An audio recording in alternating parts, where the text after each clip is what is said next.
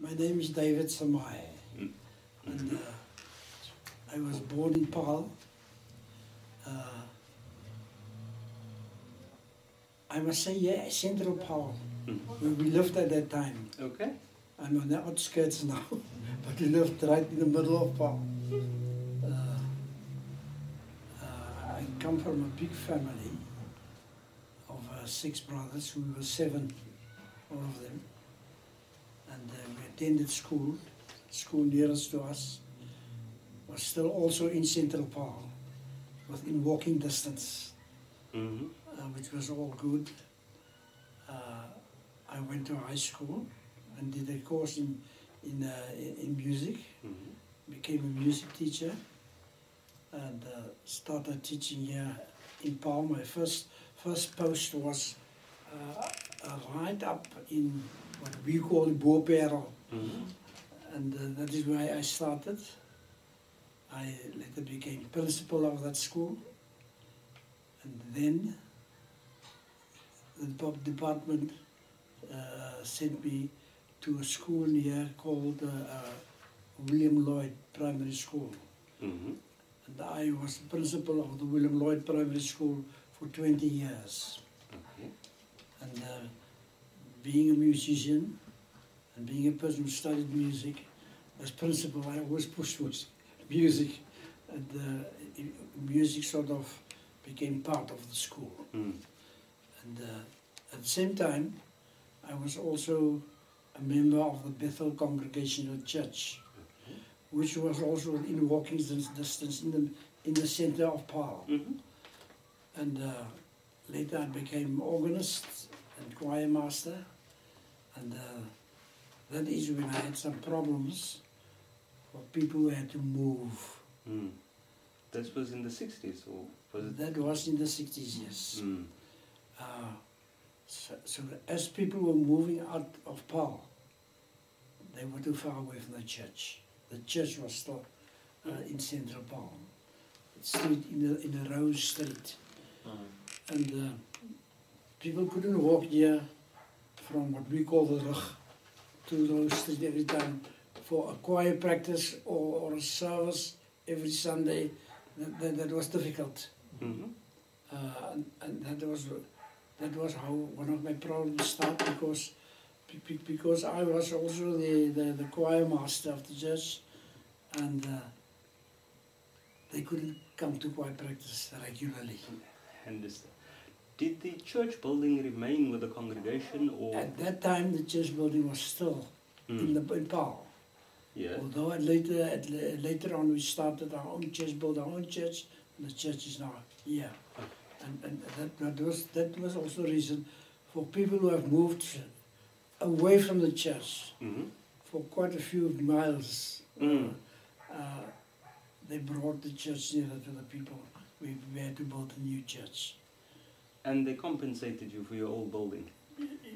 Yes, but how much? You always lose. You always lose. You always lose. And we've got a larger church now.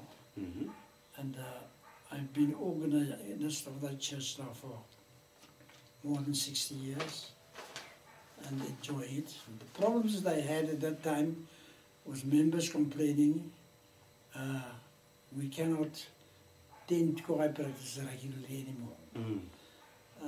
I mean, which was the truth.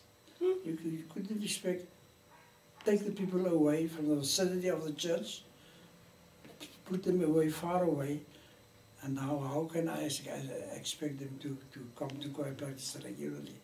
So how did the members take these removals?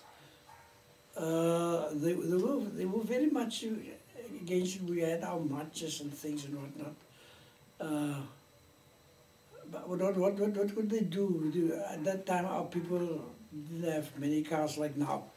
Most of the people living over here have the cars now and can move. So they had to walk all these distances, you know. So there was resistance from within the community? There was resistance from the church, not only our church, from the whole of the community, all the churches. Okay. Because all the churches practically moved. There isn't anymore, now I must talk about the colored church, or a church that colored people used to go in the dorp. I do understand. They had to move.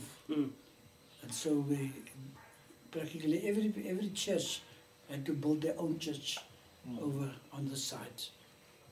Okay. Because the government then, people of color should live on the east side of the river. Mm. And the whites on this side.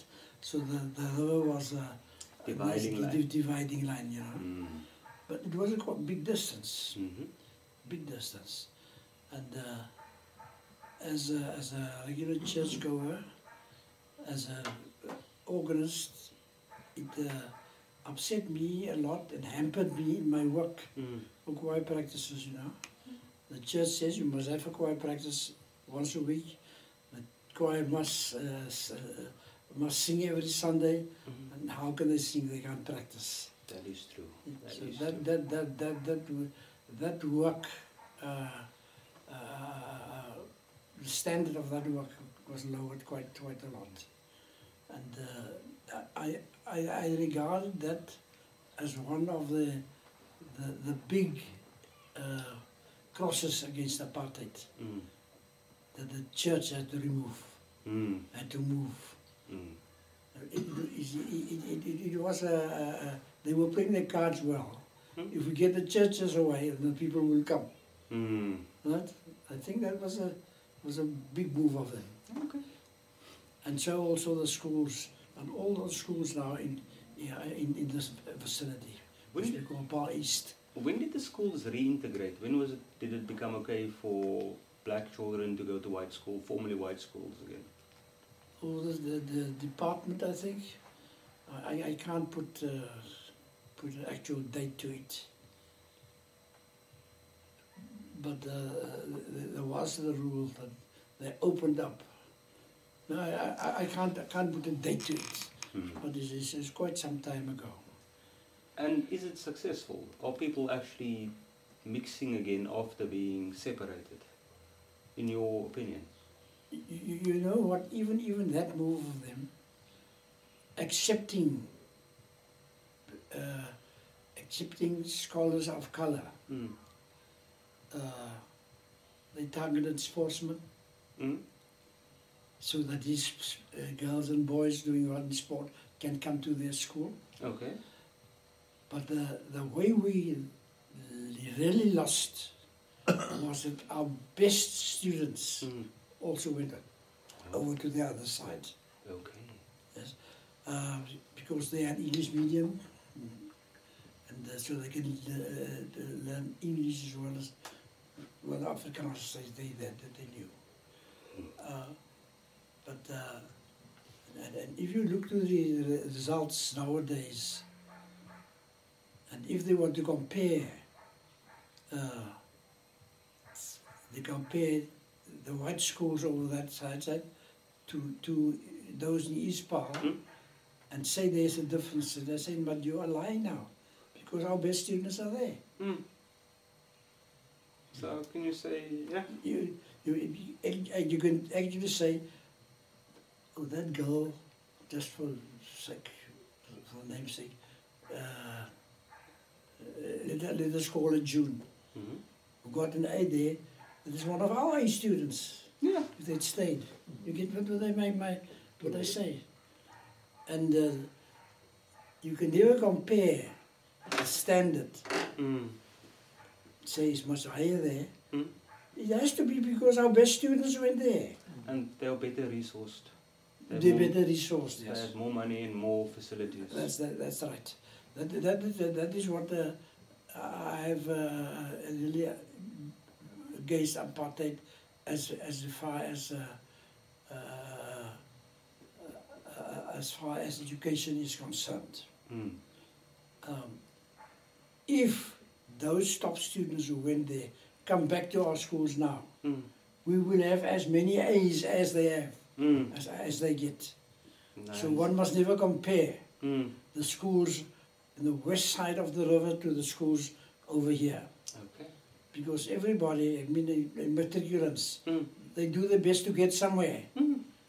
And it's not always to blame the teachers. You are no good teachers. You are the whites is much higher.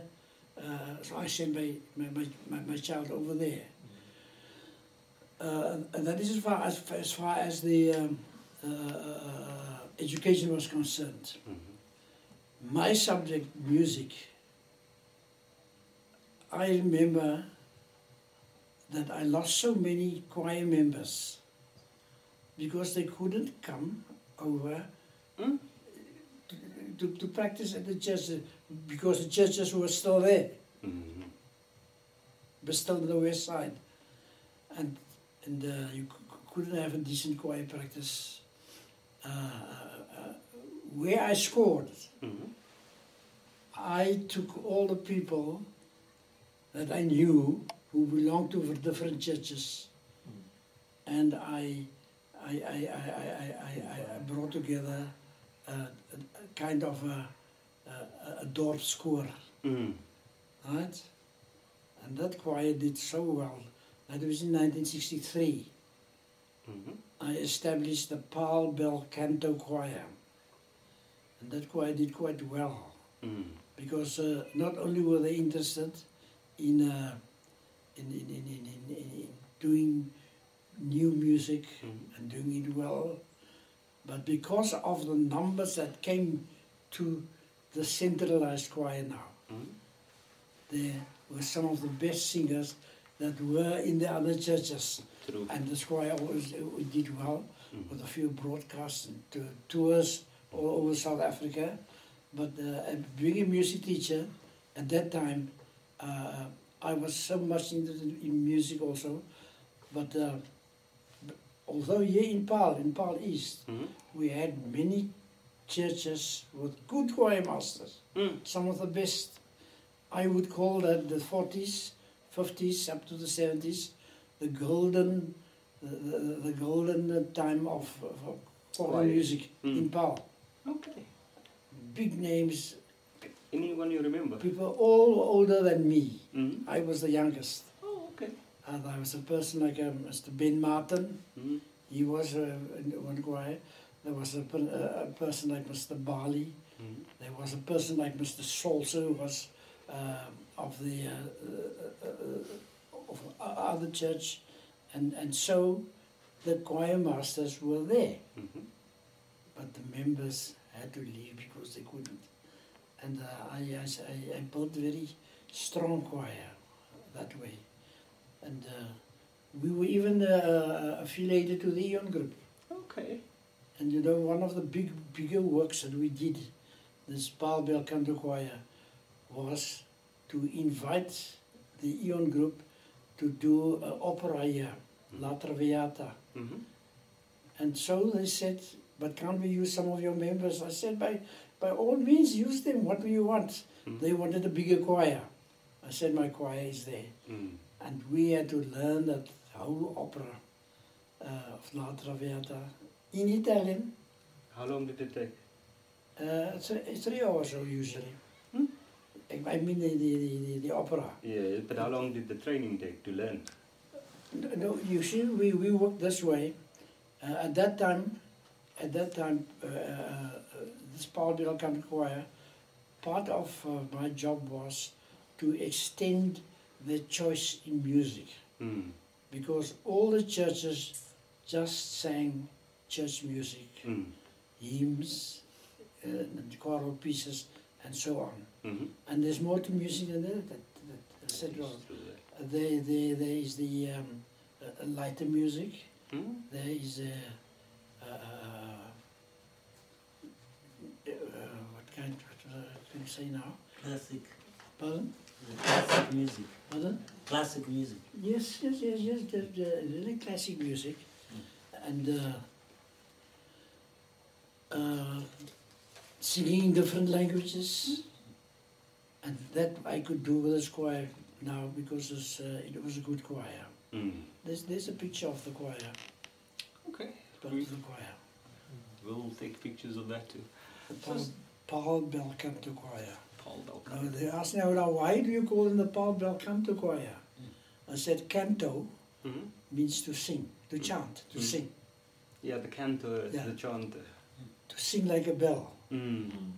And I always had to remind that Koi, but you don't sound like bells now. It's horrible to see now. But that is now really, it was a good choir. So, sorry to interrupt. Can you think what a big thing it was for us to study with the Ion group the whole La Traviata? I can imagine. And The whole La Traviata in Italian. yeah. Sure. It's quite an undertaking. But you know what gave me satisfaction? For the first time in Paarl, we had Traviata over 2 nights here in our own hall and not in the town hall. Must have been quite the victory. A big victory. Everybody who wanted to see the La Traviata must come to us. Good, good. So, Mr. Samaai, tell us about your involvement with tennis. How did you end up in Wimbledon? A big thing. Let me tell you, I got to the tennis court. One day my father said, you must go with me to tennis court. He also played, but just for exercise. And he never was a good player, and he never would have become a big player. But on his bicycle, on the frame, he took me to the tennis court to kom gooi hier vir ons balle aan vandag. Ah, be a ball boy. Be a ball boy. And every time there was a lull, people rested that. I take a racket and he did over, run around. He did from that side to the side and run like a mad person, up and down and hit the balls. And that is how I started my tennis. Okay. My father couldn't even tell me anything about tennis. He reminded me of one thing. Whenever you want to play tennis properly, always do your best. Just your best. And that was how I became a good tennis player, because I was never satisfied with myself. Okay. So I was a ball boy then, and when a club member couldn't play in a match, the substitute. Yeah, I was a substitute to play, and so I got in with it, step by step. But I was in a youngster, and tennis players at that time were all big people, and you know, they say, kinders moet op 'n plek bly. And but I didn't leave it there. At our home we had quite a big backyard, and I built my own tennis court there and made my own net, drew my own lines, much smaller to the measurements of the tennis court, but I had a tennis court, and that is how I started playing tennis. Okay.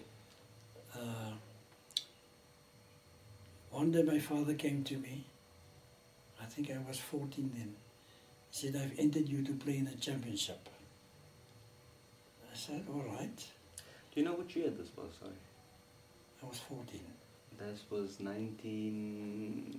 45, 44, around about there.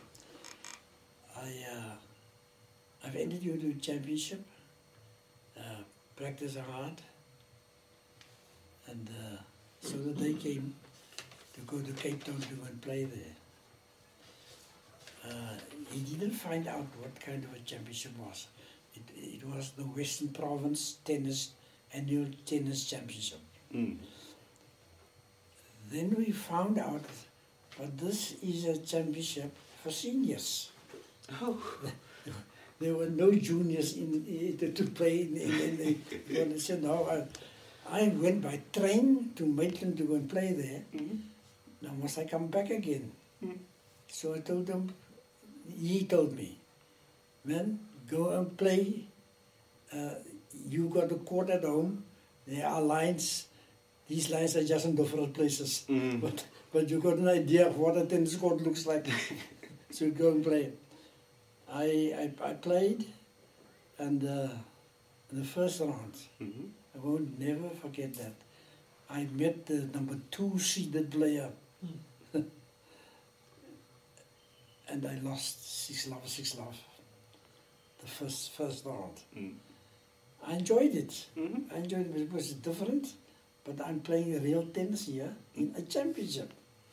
So, lighty as I was at that time. Sure.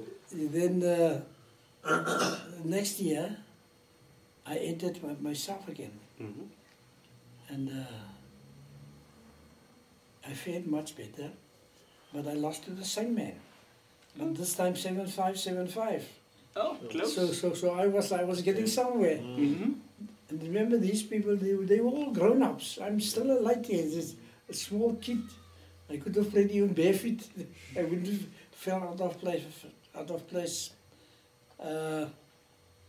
And then the third year when we meet again, I beat him in the semi-final.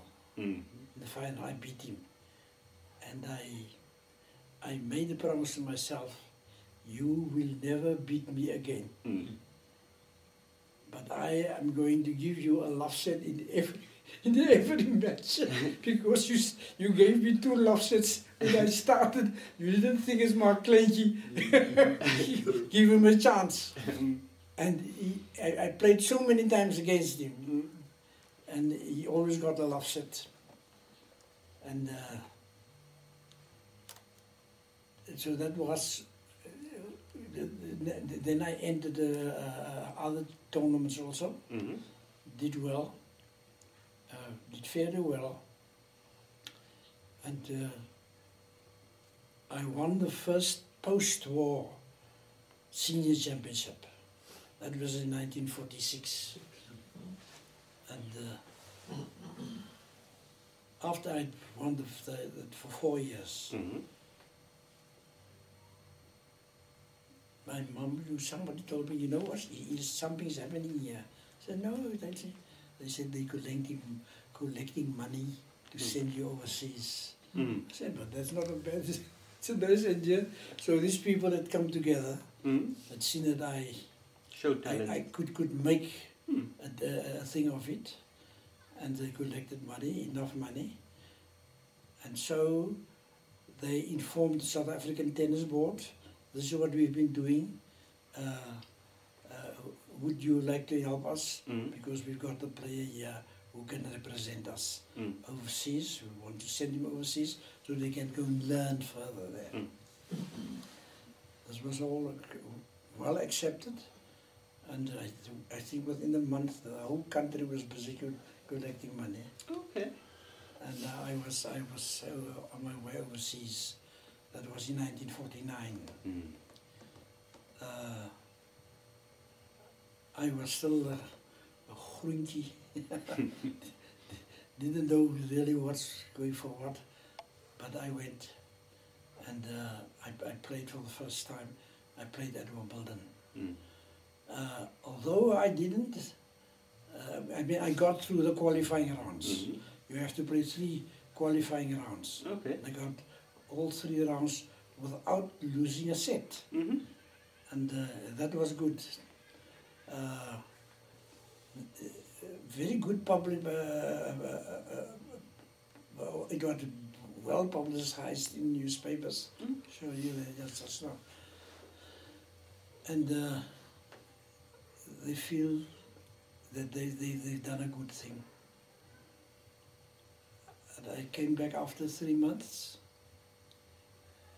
The South African board had to pay everything. There's a big joke about getting a passport, you know. Yeah, you know what I mean. Mm. Getting a passport to leave was easy. At that time, so I spoke to people how, what about the passport? Yes, we must get a passport. Then I gave them an idea. Because look, at that time I was already a teacher. Mhm. I said, I'm a teacher going overseas for experience. that I don't know if that softened them, but that was sort of the big thing that happened. Yes, somebody asking to go overseas for experience, nothing about it. We got a passport, and I went overseas. I went to my 3 rounds easily, and I played at Wimbledon. Lost in the first round. But then as I went around, I saw the people that I lost against were people coming from other countries who were Davis Cup players, who were champions there, and I had no preparation whatsoever here. I guess who must I practice to come to standard on that level? At that level. So when I went in 1951 again, it went much better. Actually, my record still stands, and I didn't have to qualify. I played in tournaments before Wimbledon, and those tournaments all count, because some of the people who were accepted at Wimbledon played in those tournaments, and I've beaten some of them. For instance, I beat the British number 2 player, which is a high thing. Britain's number 2 player. I beat Britain's number 3 also. I beat number 1 of Czechoslovakia at that time, and so a lot of those players I beat. But I knew now what to do. First year I didn't know, because I was playing on lawn, and that was another big factor. It's a bit slower than playing on a clay court. Much faster. Much faster, yes. So what did I have to do? I had to work hard. I had to, every morning at 8 o'clock, go off to the court and go and practice. My matches started at 9 or 10, play my 3 matches for the day, and in the evening before I go home, put in another 2-3 hours of practicing. And that made the job big, because at that time you could ask anybody, come and practice a little bit with me. Even of the top players, they would play. They were stingy. They would play. So I asked them, and I practiced, and it was that year when I lost in the 3rd round, which is at Wimbledon very high, because that means that you lost in the last 32. The last 32 players, to be one of the 32. Everybody's wish overseas. And you're one of the top 32 in the world automatically. But on 32, yes, and not only that. By that time, I would say everybody knew me in England, and the players from other countries also, they know me. They asked me to come and practice with me a little bit. Not I had to hunt for people to practice against. They asked me, come and eat tomorrow morning with me, this and that. And that all helped. But considering the political situation in South Africa at the time, why did you come back? Because a lot of, look at what is the cricket player, the Oliveira, went to England. At the same time. Yeah, around about the same time. So why I came back? Because I promised I will not stay away from South Africa. People have helped me. They've collected money for me. It was my duty to come back. Take tennis by the scruff of the neck and take it up as far as possible. And even some of the white South Africans talked to me straight away, are you going back? Because they now see I've beaten them and I've beaten the others, I could get somewhere. I said, man, I have promised myself I'm going to come back. And so I did come back. I know one of them said, you wanted to be treated like a dog. A Jewish. would also play tennis. You afraid to be treated like a dog in your own country. I said, well, no, I know I have something to share with my people. And I always came back, went again another year or two, came back again. But in the meantime, I was growing older. And my later results were not as good as my results when I was still in the early 20s. Okay. You know? I mean, that stands to reason. Was there support for your sporting career in South Africa when you came back? And I mean now after the 50s, in the 60s, up to 80s, and you said you were still playing competitively. Yes. I played in all the tournaments. And there was nothing against a person of color enrolling in tournaments where white players are playing? No one.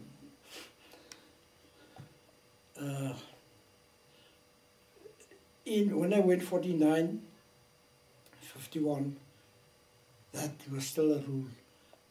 Colors play by themselves, blacks play by themselves, whites we play by themselves. They wouldn't mix. But of course, being friends here overseas, I asked them, come and eat with me a little bit. And they never said no.